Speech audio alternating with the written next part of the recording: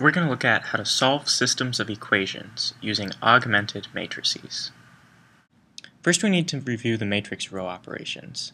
These are ways we can change the matrix without actually changing the solution to the system of equations we've put into the matrix. First, any two rows of the matrix can be interchanged. They can switch places. Second, the numbers in any row can be multiplied by any real number except for 0. And third, we can multiply any real number by a row, then add what we get to the numbers in another row.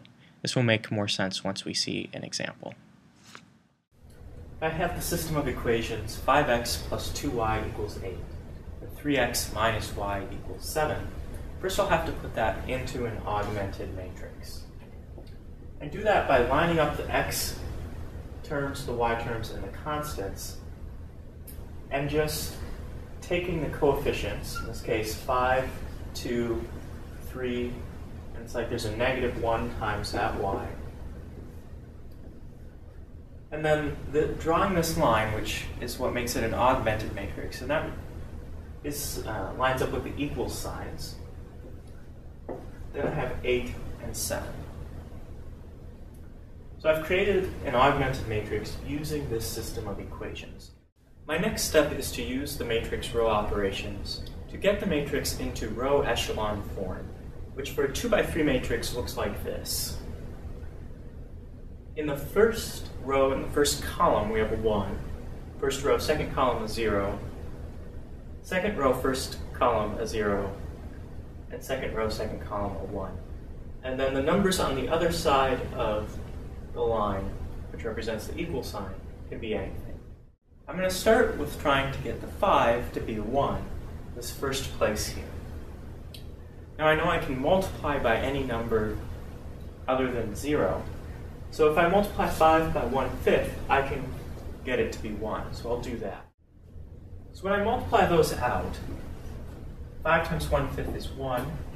2 times 1/5, we'll just write 2/5. 8 times 1/5, we'll have to write 8/5. So I have this augmented matrix. So I've copied my matrix again over here. Now I'm going to use the third matrix row operation to get the 3 to be a 0. I'm going to take the 3, and I'm going to add to it the number from the row above, 1, times any real number. In this case, negative 3 is what will work, because 3 plus 1 times negative 3 is going to be 0, which is what I'm aiming for. So I'll do that with the next terms as well. We have negative 1 plus 2/5 times negative 3. And the 2/5 came from the line above. And then I have 7 plus 8/5 times negative 3. Still have an 8/5 up here. So this one simplifies to 1, 0, 2/5, negative 11/5, 8/5, and positive 11/5. Now we still need that 2/5 to be a 0 and that negative 11/5 to be a 1. I'll start with the negative 11/5. To cancel out the negative 11/5 and make it positive 1, I'll multiply by negative 5/11. So that's going to be the matrix 1, 2/5, 8/5, 0, 1, negative 1. So we have this matrix, and we're still not quite yet in row echelon form, because that 2/5 should be a 0.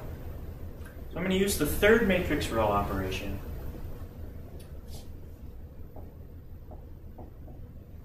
And I need to somehow add negative 2/5, or subtract 2/5. So I'm allowed to add the number below times something. Number below is 1 now. So 1 times negative 2/5, negative 2/5 when added to 2/5 is going to be 0.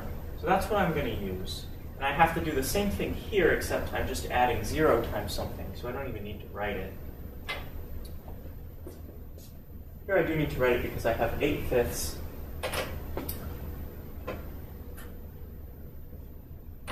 plus negative 1 times negative 2/5. So that will leave me with the matrix 1, 0, 0, 1.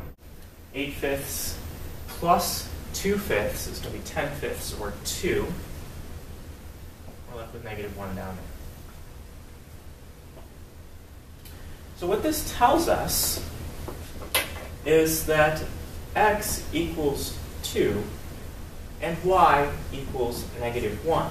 Because this column, remember, was the x column, this column was the y column, the augment line is the equal sign, and then these are the constants. So I have x plus 0 equals 2, and y equals negative 1. So that leaves me with the point 2, negative 1.